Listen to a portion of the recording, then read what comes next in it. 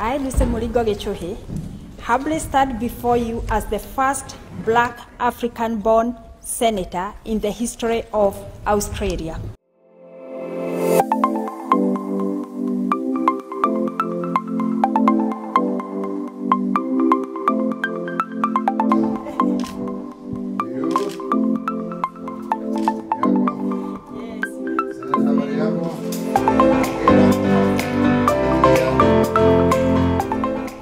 I was born and raised in Kenya.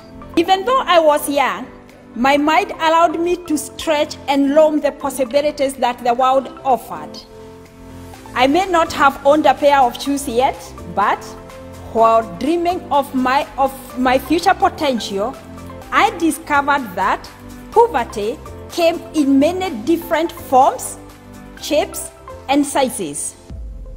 Wearing shoes could mean that walking to school would be more comfortable. But soon I realized that true poverty was when a person is unable to freely choose their own destiny.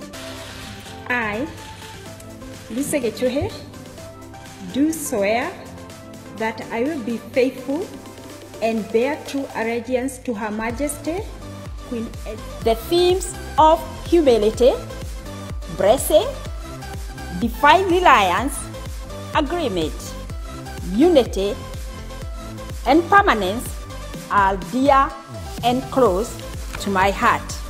So help me God.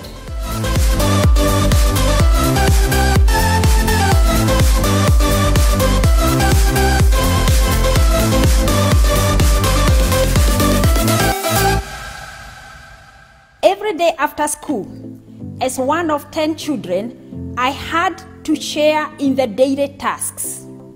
This involved milking cows, going to the garden to pick vegetables, picking coffee berries, and sometimes babysitting my younger siblings. We would help each other learn how to read and write while preparing ourselves for competitive school exams.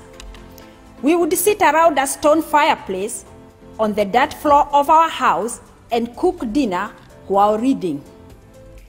With no electricity, we relied on the light of a paraffin lantern to do our homework. Sometimes, when my parents could not afford to buy paraffin, we used the light from the fireplace to do our homework. From this, I learned character and strong work ethics, which would serve me well as a working mom of 3 young girls. It gave me a strong sense of sacrifice, respect, sharing, and the value of hard work.